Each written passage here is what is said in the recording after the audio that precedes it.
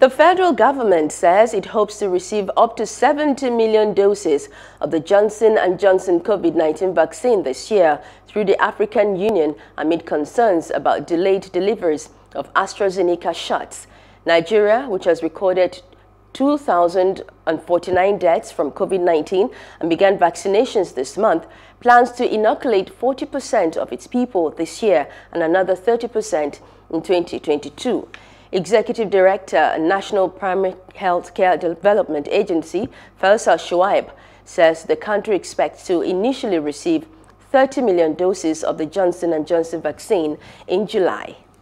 Some of the allocations that we're supposed to get for the AstraZeneca will be replaced by the Johnson & Johnson. That is still yet to be finalized. So in the end, it does appear like we're going to be getting more doses of Johnson & Johnson compared to the AstraZeneca, and those numbers could reach close to 70 million doses of the Johnson & Johnson eventually.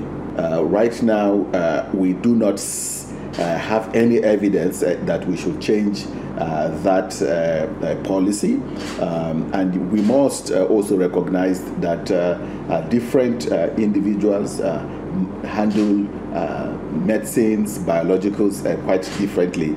There's also the issue that there's a background